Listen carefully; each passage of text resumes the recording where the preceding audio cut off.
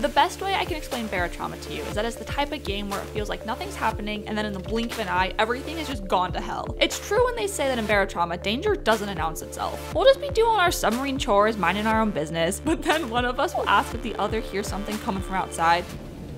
Oh my god, I feel like I hear like a thing. Right before whatever it was tears a massive breach in our hull. Oh my god, oh my god. I don't know what's happening.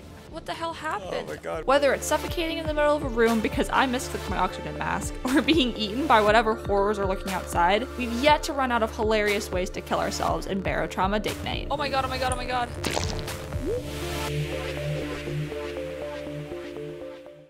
Some games it seems like the most fun we have is when neither of us have a clue what's going on. I don't think we're gonna live long enough to need a doctor, so I'll be the mechanic. I'll be the engineer then. We embrace this philosophy on our maiden voyage in Barotrauma and completely skip the tutorial section. Yeah, that ended up being a huge mistake. The good news is, even after going through all 5 tutorial levels, we were just as inept as we were when we started. The only difference being we had a better idea of why. This could only go badly. This could only go down, technically, right? Oh, because we're in a sub! It's all down from here. When we aren't screwing around comparing the way our characters move to QWOP, we actually do a pretty decent job at running the sub. The catch being that as soon as something goes wrong, the problems begin to snowball. I've always been able to rely on him to remain calm in the middle of a crisis. I don't know how he does it, but he performs really well under pressure.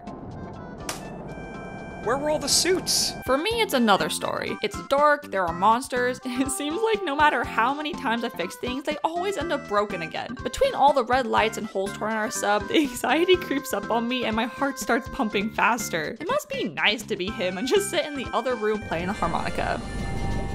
Yeah, guitar solo! Jamming out. Now you're getting into it. Woo! Oh my god! When we started out, we just had a crew of the 2 of us because it was difficult enough having one girlfriend to order around. This meant that we had to split all 5 jobs between the 2 of us. So not only was I the crew's medic, but I also was on turret duty when a fish attacked. I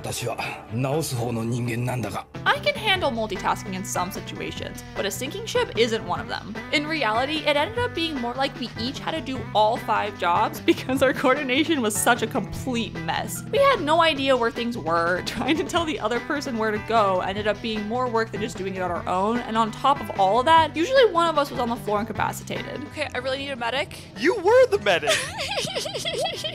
After our first couple missions, we came to the conclusion that I wasn't allowed to steer the sub anymore. Look at me, sure. I'm the captain now. It's not that I don't know how, but I'm just so damn impatient. We'll just ricochet from a high velocity in one direction to another, hitting things left and right. So instead, I let my boyfriend be the captain so we can get a little more attached to our ship before the inevitable crash. It does come at the cost of having orders thrown at me left and right, while he sits in the comfort of the command center. Okay, yeah, so don't open this door, because I don't want to get wet. I can't handle leaving the ship. It's horrifying how small I am compared to the ship. And it's even scarier how small the ship is compared to the ocean. If you're not careful, you might find yourself floating in the endless abyss with no idea which way you came from anymore. I won't let the sub out of my sight, but my boyfriend treats it like it's a vacation.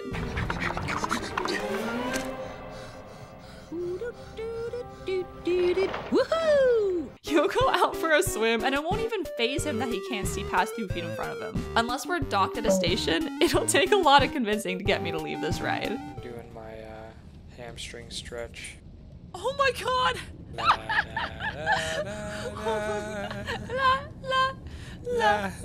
For all the times he risks his life in stupid ways, it seems like it's always me that ends up incapacitated first. He's been out in the open water with these Cthulhu monsters swimming around, and he'll come back aboard completely unscathed. Meanwhile, I'll drop dead in the middle of the room because I had no idea that beeping meant my suit was low on oxygen. Come on, Tarny.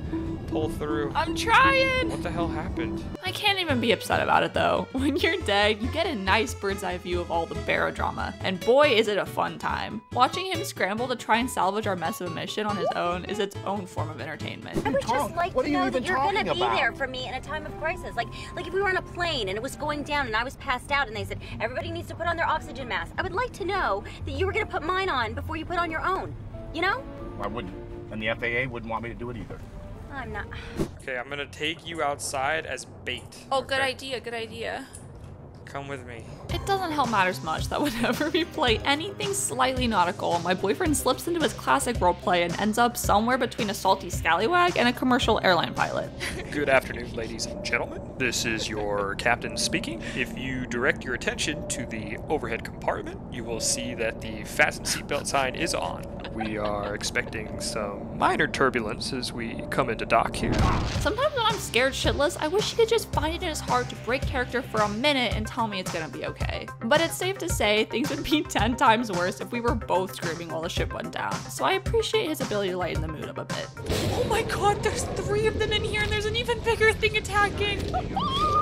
This is so scary. Because of the way cyclones work, we can't always see what's going on with each other at all times. It's not uncommon that I'll open up a hatch door and be extremely confused at what's going on. In the same vein, it's nice that he doesn't catch all the fires I start, because he'd probably ditch me for a slightly less flammable girlfriend. Okay, I need help. Okay, where are you? What just happened? When you hold spacebar, you go completely limp. And although it got some laughs out of us the first time we tried jumping, it quickly became one of our most useful tools. As much as I wish I could just go limp every time I don't know what to do in real life, I think we're not that far off to begin with. It's especially funny when I'm carrying something heavy and I just keel over and let him drag me back to safety. Solve that problem. It's a real challenge to complete even a single mission for us because we're still very new to the game. Even still, it's such a rush when we do manage to make it out in one piece and collect some booty. It's usually a coin toss when we go to explore a wreck, whether we'll just end up becoming a part of it. I wouldn't change a thing about it. I can see where the trauma comes from in Barotrauma. As many shocking things as there are in this game, I think the biggest realization of all for me was how desensitized my boyfriend is to fear and horror. I don't know what's scarier, having my insides ripped apart by giant shrimp babies, or the fact that he's sitting there in hysterics while it's happening. As it turns out, the real monsters were on the inside of the sub all along.